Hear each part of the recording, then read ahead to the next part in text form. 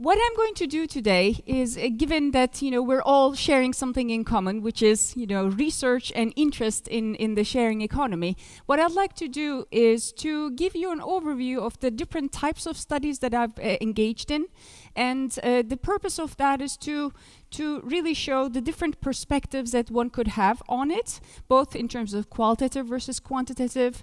At the same time, market entrants, meaning sharing platforms, versus incumbents, and regulatory issues, as Kuhn mentioned, versus the institutional strategies that some of these market entrants use.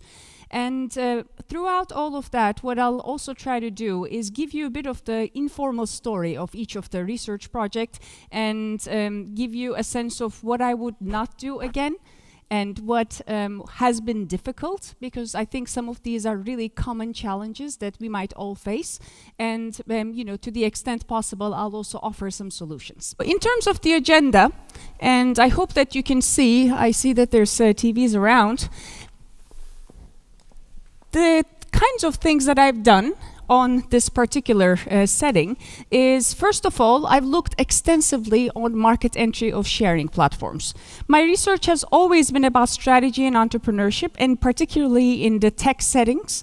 I've started out with looking different mobile sectors, mobile gaming being one when it was just coming out, and then mobile payments, which was again a very ecosystem perspective, because that particular technology required different kinds of players, including banks and technology platforms, as well as financial institutions, different kinds of financial institutions, and mobile operators, handset makers, to actually collaborate within an ecosystem. So this kind of ecosystem perspective has always been part of my research, and here I think the ecosystem is a bit larger in the sharing economy, because we need to think about regulation and the institutional actors as well. Because as we see from all around the world, data comes in, in London, and of course in Holland there's been also a lot of debate, both in terms of ride sharing and accommodation sharing, among other things. There is a lot of issue in regulation not being apt for what's happening. And so that's something that we try to capture in terms of what is that interplay, and what are the platforms doing in order to influence regulation, and to what extent is regulation playing a responsive game versus a proactive game, right? Growth of sharing platforms is of course quite interesting, and here maybe the story that is typically told is a platform story. Sharing platforms are platforms, they're digital platforms, and so platform rules apply. A lot of research is on that particular phenomenon of the platform itself. So the theoretical angle is very much the platform theory, right? But there's other aspects of it which I think it deserve attention, and here again I think the interplay with regulation plays quite a nice angle for the research, and I'll tell you a little bit about the kinds of studies that I have done in that area. And throughout all of this, hopefully I'll also share some tips and let's say takeaways for some of the things that are difficult to do in sharing economy research. First of all, the market entry of sharing platforms. Sharing platforms have different ways of entering the market, and some ways are more successful than others, but these ways are also, they can be entirely different even within one sector or across sectors. And so in the first study that we've done, we have looked at this difference between market entry strategies. In particular, this study, which came out in the Academy of Management Discovery's special issue on sharing economy, looks at Uber versus Airbnb as market entrants. And in particular, looking at Uber versus Airbnb, not just in one country, which of course you need to compare them in the same country for not comparing apples and oranges, but in 3 different countries. So it's a 2 by 3 in a sense, right? And so here, and again, you know, with my lovely co-author who is now taking a picture of our slide, we have looked at UK, Netherlands, and Egypt. And, you know, we have to admit that there was a little bit of a serendipity in choosing these because as he is here in Utrecht, and I'm in the UK, and I've been the academic advisor of the Sharing Economy Association of UK for the last 3 years. So I work with them, I consult with them, and at the same time I do research with them. So I interview the sharing platforms there. So these two countries were kind of very kind of easy to have access to, but it was also nice that the government's approach to regulating the sharing economy started to really diverge in these two countries. And in the Netherlands, in the case of the Netherlands, what we see is that the government had a much more laissez-faire approach. You know, we'll do it as we see necessary, but let it develop, and then if we see any problems, then we'll address it.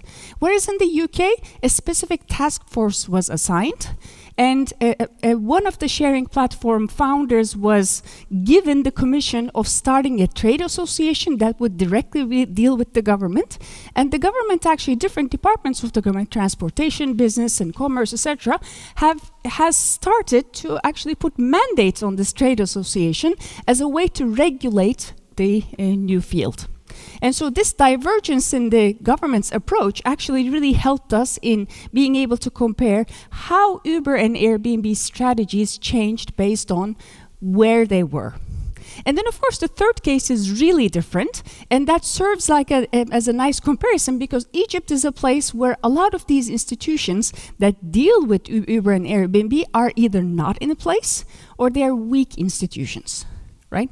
And so there, the difference is really stark, and we see that when the institutions that you would normally deal with in a developed country actually are either not there or weak, then there is another way around in entering the country.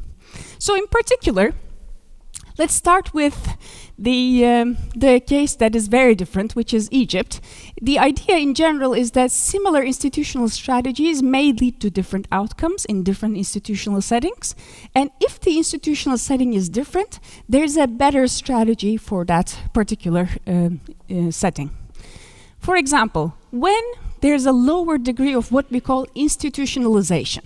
And what that means is that, you know, the institutions that govern the society are, again, either weak or they're not there. So, you know, a certain type of ministry doesn't exist. Or it exists, but, you know, the rules are not enforced. And so, for example, one of the times that I was in Egypt, I got into a taxi. This was before Uber. I got into a taxi and we started going in the middle of the road against direction. And that was okay. You know, not okay with me, but, you know, okay with everyone else, it seems. And so the enforcement of laws and regulations, when that's actually weak, then that allows a different kind of strategy to come in. So when we look at the case of Uber, we see this very starkly. This is an Uber harass map, or it's kind of a badge, let's say, which actually shows that Uber is doing something against harassment, particularly in the case of women. One of the ways that, you know, the life of women is difficult in Egypt is that they refrain from using public transportation because of harassment worries. In a taxi, this situation is even worse because you can't follow taxis, and, you know, taxis go out to the boondocks, and, you know, the harassment is everywhere. And so what Uber has done is they say, okay, our differentiation is that we help solve the harassment problem. What they have done is they have put badges to show that, you know, harassment is something that is being condemned. And in cases where it would happen, that this would have severe consequences for the drivers. The drivers are a lot more trackable, of course, given the technology. And so that really helps in tracking the car as well as identifying the driver itself. And also checking the driver's background, of course. These are all important issues. Another thing that they did was, okay, so if they were going to do that, they needed to be able to track the car. But in order to track the car, they rely on GPS, which is a bit kind of not in place in Egypt. So they actually also invested into GPS cover in the country, which of course was really welcome by the country itself, by the government. And in addition, there was also a lot of investment into making roads better. First of all, so that cars wouldn't get damaged and then everyone would have a better experience. So overall, what we see is that they actually contributed to the welfare of the society. And this type of picture of Uber is very different, as you already are sensing, from the kind of stories that we know about Uber. But in a country where there's some good to do in terms of making sure that, women are not harassed or less harassed, and, roads are better and there's better coverage, so everything is much more trackable, which of course helps their business as well. This is a way for them to enter. On the other hand, imagine trying to do something like that in the UK or Netherlands. There's actually, in a sense, no need, because these are not so much issues, right? So what do you do when the government is in place, institutions are in place, and people are protected, and there is incumbents that are strong, all right? So here we see a stark difference between Uber and Airbnb in particular. In the case of Uber, what we see is that they entered a lot more aggressively with what we call, based on research that was done before in institutional field, particularly the Romanto et al. They have talked about transformative versus additive strategies. Transformative is when you go and these are again all directed at the institutional system of the country that you're entering, right? Or of the field that you're entering. Transformative is when you try to go in and transform the field. And this is a much more aggressive strategy, whereas additive is when you try to complement the players in the field, right? And so in the case of Uber, what we see is that they go in and they may know that they break the law, but that's not a problem. Their strategy is to actually get all the, populate the platform using a bit of platform language. As soon as the users and the providers on the platform are incentivized, and as long as the platform gets populated, they feel that there's support for their service, which is also of course evident by the fact, for example, that in London, after it was originally the TfL decision to ban Uber services, was met with millions of people signing a petition, as well as doing street protests, which I'll get to in a different study. But the idea is that when you have gained the attraction of both citizens and providers, meaning drivers, then supposedly your life will be a lot easier. This has been Uber's strategy. Airbnb has been quite different. I had numerous interviews with Airbnb London, for example, where they explained how when they go into a neighborhood, they have a very specific target of making sure that they help local businesses. So making sure they promote local businesses through the app, because they obviously know the address that you're going to, as well as working with fire departments in order to make sure that the houses remain on highest standards for fire safety, and making sure that all the systems like water, etc., electricity, are done in a proper way. So in a sense, if you put your house on Airbnb, then you actually get some benefits in terms of the well-keeping of your house. And notice how they're addressing different departments to make sure, because the fire department obviously is working hard to make sure that all houses are fire safe, so that there's no tragedies. And it also actually helps them save money as well. However, they have a hard time reaching citizens. Citizens are not incentivized to pay attention to these things. Through Airbnb, they are, because the better the house, the better, the service itself. And so, this additive strategy of making sure that they address the stakeholders and that the stakeholders are better off through the entry of Airbnb has been a very successful strategy across different countries. Over time, though, of course, as the platform grows, even Airbnb, through their nice additive strategy, starts to have problems. So it's not that Airbnb didn't have problems at all. However, because they had a foot in the door through this additive strategy, they actually grew without resistance much longer. And it was a lot easier for them to actually deal with regulators, because a lot of stakeholders viewed them positively, compared to Uber, where the view from the beginning for all stakeholders except users and drivers was actually quite negative. And as we know, a lot of drivers are now protesting against Uber as well. On the other hand, an important question is, okay, so we're going to go in an additive way. We're going to contribute to the society as we go in. We're going to address the different institutions. That's great, but who do you go to? Do you go to the mayor? Do you go to the fire department? Do you go to the government? Do you go to the Department of Transportation? Do you go to the Department of Innovation and Entrepreneurship, whatever that might be?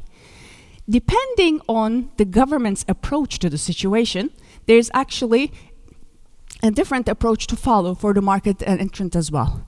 And here the difference is really between UK and Netherlands. What we see is that, as I've told you before, the UK was a lot more central in regulating the sharing economy. They've decided that they wanted to nip it in the bud, in the sense that they wanted to make sure that the rules were quite clear from the beginning, and to be honest, still today they are not, but the regulation is a lot more advanced, let's say, compared to the Netherlands. And the reason for that is that the trade association was commissioned from the beginning. It wasn't an association that just came about because entrepreneurs got together, which is typically the case. The government said, if you want to be at the table, you need to have an association, and we will only deal with the association. So that was great, that worked really well, and Airbnb and a lot of the others started the association and went on with the association. At the same time, of course, what that does is that everything now happens through the association, and that creates certain dynamics. Whereas in the Netherlands, the approach was much more at the municipality level, because cities were deciding on what to do for Airbnb and Uber, just at the city level. All right. So what we see here in total is that, before I get to our struggles, what we see here in total is, of course, the role of regulation, but also that there can be different approaches from both sides. From the institutional side, if the institutional system decides to just let it happen and then see if it causes any problems, then the market entrance strategy, the path to entry, is quite different compared to if there's a central approach. Then you want to be part of that debate, and you want to have a kind of solid chair at that table through the association itself. Whereas if the situation is different and the institutions are weak, then the stakeholders that you address with your additive strategy are actually quite different. Then you go to the issues, that the grand societal challenges that society has, and work with the institutions in order to help solve those. All right, now some dirt on the study itself. What did we struggle with? The cross-country comparison, of course, is not easy to sell.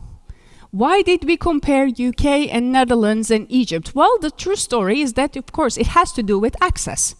But how do you sell that kind of setup, right? Why did we not study, UK, I don't know, Poland and Mexico, right? That would have created a very different result. Now there, I think what's important is to really strengthen the framing by being very clear on what you're keeping constant and what you're varying, and why and in what way are you varying that. And in particular, we relied on a lot of statistics, archival information on how indexes in terms of kind of institutionalization between UK and Netherlands differed, and how certain departments and agencies that existed in these countries didn't exist in Egypt, and showed a lot of evidence on how we were varying across just this dimension. And then, of course, the second thing there was that we said, okay, we're not looking at market entry in general. We're looking at market entry strategy of the platform. So we're looking at it from the platform's perspective, and that also makes it a lot cleaner, because then we don't have to get into the debates of, and then the government responded this way, and then this agency said that, this agency said that. We just are interested in understanding what they choose to do. So that created a lot more cleaner story, and was much more effective in making it go through the review process. Another thing that we struggled with is, obviously, in some cases, either sharing platforms struggle to grow, They're not making money. So in your research, especially if you're doing research in management and particularly in the field of strategy and entrepreneurship, you may have to show that, you know, there's some negative outcomes about this one. And in particular, we had this case with Uber. Uber was getting banned, right? And so naturally, Uber was a lot less open to reveal the truth about what was happening compared to Airbnb. And there, what really matters is, first of all, triangulation. Make sure that you speak to enough stakeholders so that you understand what that story was and what Uber did, not just through talking with Uber, which we also did, but those interviews were less honest compared to other interviews. And so we spoke to stakeholders to understand the truth of the story, and not just one, but several, so that we understand it from a regulator's perspective, we understand it from taxi associations' perspective, etc. And in addition, we used archival, and so, you know, at the same time, public interviews that were published in newspapers and internet kind of journals in order to support our data. Now, this is one story. Another one looks at the complete reverse, meaning, okay, these guys are coming in, Airbnb and Uber and the rest are coming in, and there are some protests around the world. Are these protests successful? What happens when there's a protest? And also, when we say a protest, what do we mean? Is a protest going on the street with a sign? Is it sitting in front of a building?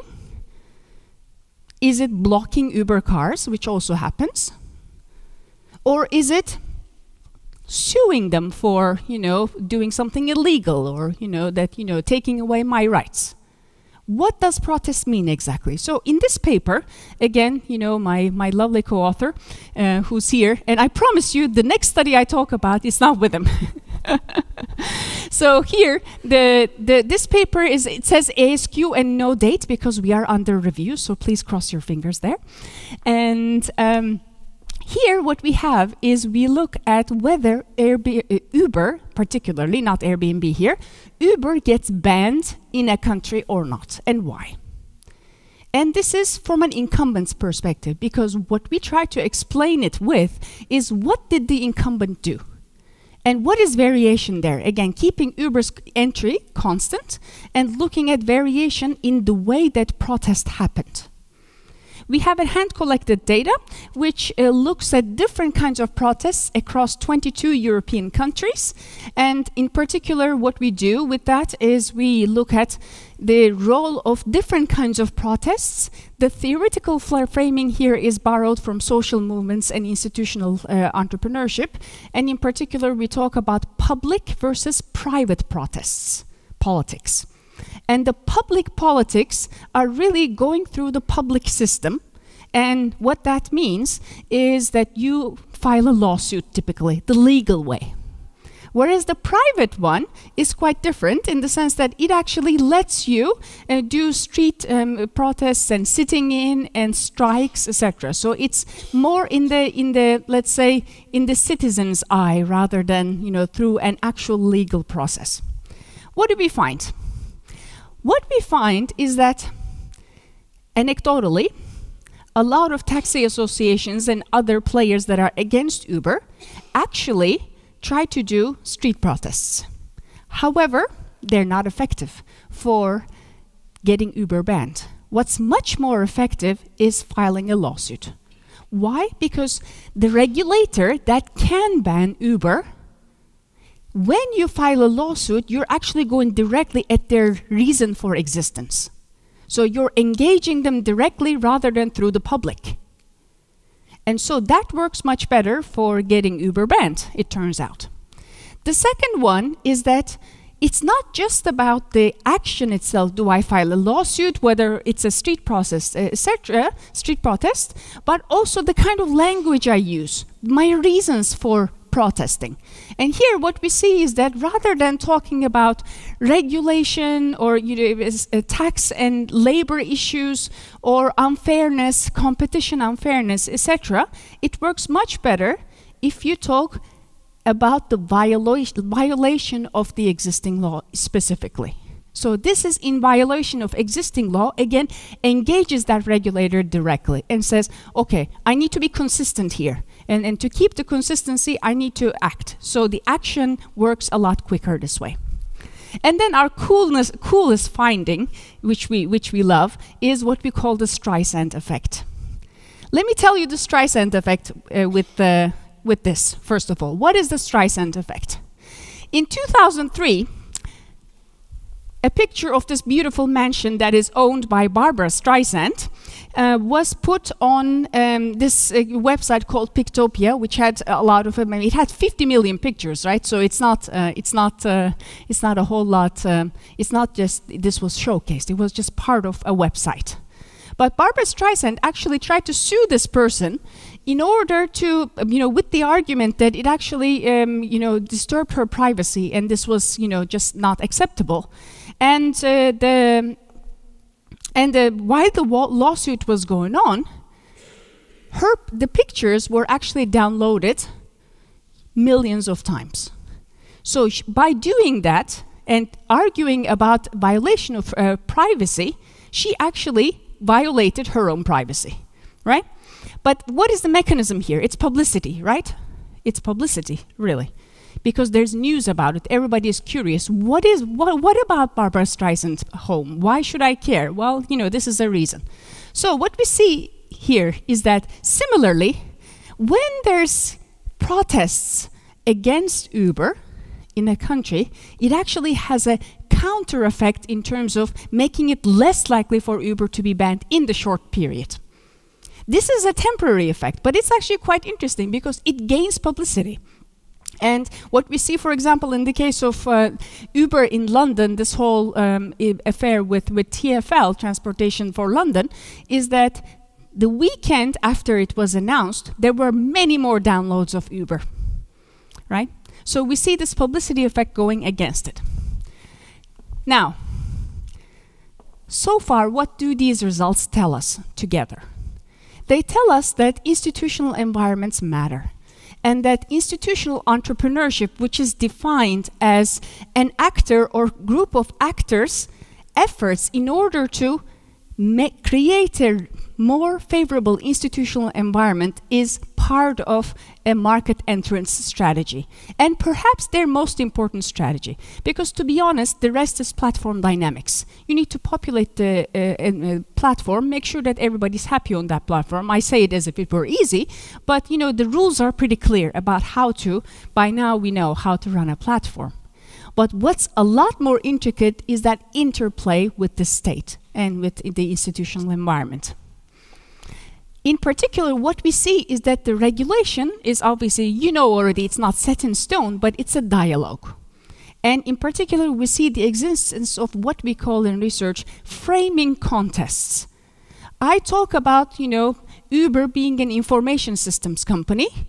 You talk about, as regulator, it being a taxi company. And then we advance the debate and have different perspectives, and at some point somebody decides, the regulator decides, but in the meantime there's a lot of influence coming from different kinds of stakeholders. The role of timing really matters as well, just like in the case of Airbnb, first going in with a complementary additive strategy to make sure that stakeholders were happy until it grew.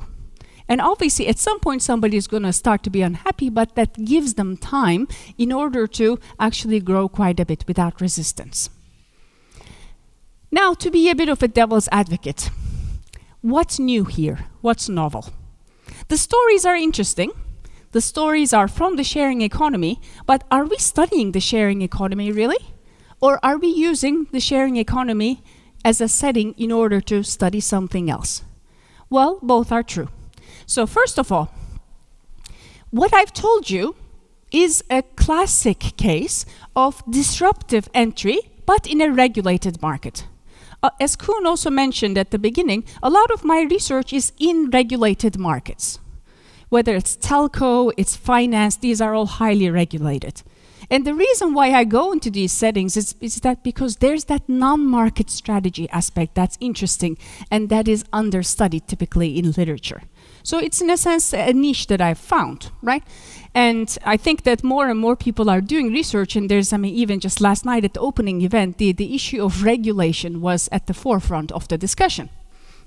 Now, but if it's a disruptive entry into a regulated market, for example, I have another study that is going on right now with a PhD student that is working at looking at fintech, financial technology firms entering the banking industry. Well, that's a disruptive entry in a bank in a regulated environment as well. So, do we use the sharing economy as a setting, just as a setting, or are we actually offering a new theoretical frame? I think this is a big and important discussion to have. And here, I think that especially if you're doing management research, and if you're looking at entry of these firms and the way that they grew and that they were successful, you are using sharing economy as a setting, and mostly as a setting. For example, to study platforms, to study institutional dynamics.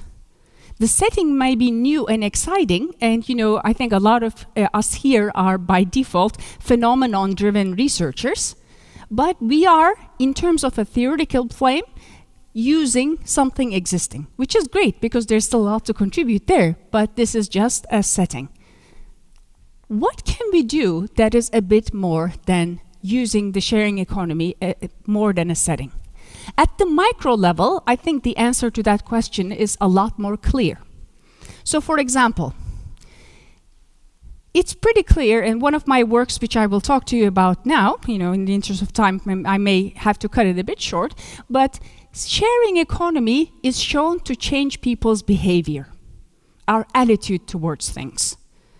At the same time, the way that we trust digital platforms, when we see something online, and whether we trust a stranger because they're sitting here or versus whether they're part of a platform, the role of ratings, all of these things are new developments that individual level research can address. And I think that it's very important for us to understand these, not just for research purposes and for contribution to theory purposes, but also for understanding our society, for understanding our kids. The way that they grow up is very different from the way that we grew up. And so this is extremely significant research. At the macro level, contributing or building a sharing economy theory is a lot more difficult. Because a lot of times it is a setting for studying something that could be studied in another tech setting, for example. However, here, one of the things that we can think about maybe is what is different in the sharing economy is that, and sometimes we see this in the debates coming up, it's a movement, the sharing movement, right? What does that mean? It's not just in one sector. It's popping up across sectors. The dinner tonight is at a restaurant that does food sharing, right? So different sectors actually are addressing this particular issue. So that gives us an opportunity to look at cross-sector dynamics. And this is one of the ways in which sharing economy research can be unique. In order to do that, for example, what we can do is that cross-sector dynamics, in particular in terms of labor law. What's the difference between sharing economy platforms in one sector, like if you're a driver, for example, versus if you're, just giving up your parking space, etc. In terms of taxation, in terms of psychology of sharing, as I said before, and environmental studies, what is the net effect on the society? Cross-sector studies like this are going to really help in addressing some of these new issues. And sharing economy is unique in the sense that it's one of the few areas where cross-sector society is changing across sectors in the same way, right? Within management, in order to find the right angle, some of the things that you can study is, for example, within entrepreneurship, cross-sector collaborations, ecosystems of sharing platforms working together across sectors. Spillovers. I'll tell you, a few words about spillovers.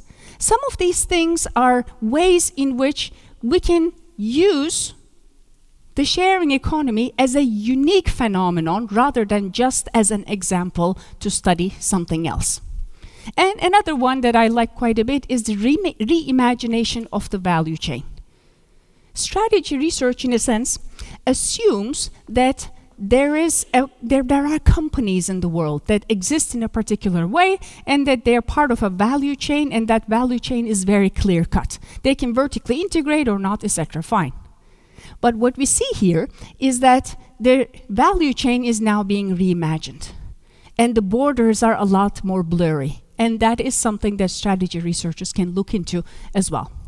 Now, I'm going to talk to you very, very briefly about this study, which looks at something completely different, which is how do sharing, this is, in the spirit of what I just told you about doing cross-sector research. How do platforms across sectors affect one another, is the question we asked here. What happens when you have a food sharing platform? How do you get affected by Airbnb, for example? Or if you're a home sharing platform that has to but compete in the same sector as Airbnb, how do you get affected? So this is a study that we did, and the question that we asked, and we did this through a mixed method study, and I will skip this. We looked at UK sharing platforms, had many interviews with them, and then we complemented that with a consumer survey. We found, in particular, that being in the same category as a really successful platform is good for many things, because that successful platform, for example, Airbnb, fights for your laws, right? They want to make sure that they're allowed, so if they're allowed in the same category, then you're allowed too. That's great. There's public awareness about it, etc.